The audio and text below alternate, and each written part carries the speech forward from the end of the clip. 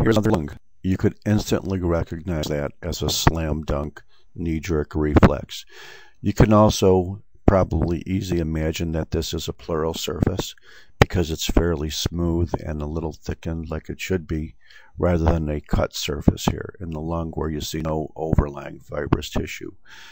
This is quite a bit thicker than it should be, however, isn't it? This is still even a lot thicker. All of this is really thick, and here's not only a thickened area of the pleura, but it looks pretty nodular as well. Hey, what the heck is going on? Let's take a look. Here are some alveoli again, which I hope you can appreciate as soon as it decides to focus for us. Here are some congested vessels within the septae and other parts of the lung. And here is this tumor area in question.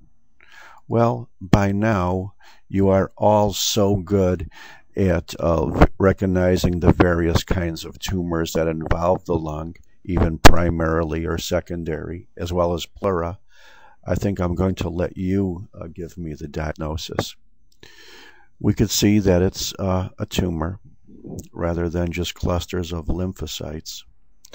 We could see that it's forming little nests along the thickened pleura, and we could see that it's nodular down here. Let's take a closer look. I don't want you to commit yourself too quickly. And you could see these are not lymphocytes. You could see they are tumor cells in which you see that they are relatively small, uniform, extremely dark, infiltrating cells with minimal to zero cytoplasm.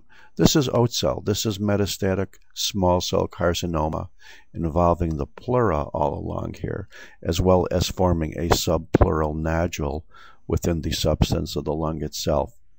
And you would think, okay, well, that's what we have here.